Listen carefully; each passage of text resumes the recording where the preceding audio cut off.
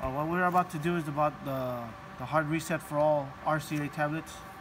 Screens like this. I'm going to turn it off. Hit the reset button right here. Reset. And then now it's off. Wait about a few seconds.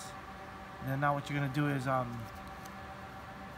press the volume plus and the power button together. We'll just hold it down like this. And then once the power's on, release the power button, keeping your finger down on the power plus. And then you should wait, and then it's gonna come out to a menu. There you go, to that menu. And then now you're gonna use the volume minus to scroll down to wipe data factory reset. Once you hit that, hit the power button to choose it. Then it goes to this screen.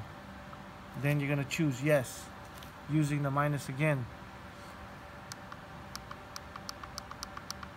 Once you hit yes, hit the power button right here. Then it's gonna boot. It's gonna take like about 10 seconds, 10 to 15 seconds. Sometimes even a little longer. Then once you get to that screen, choose the reboot system now and just hit the power button. And then it'll reboot, and then just wait till it reboots completely. And then once it reboots, then you just go on, follow the prompts for the steps to set up your tablet. Thank you.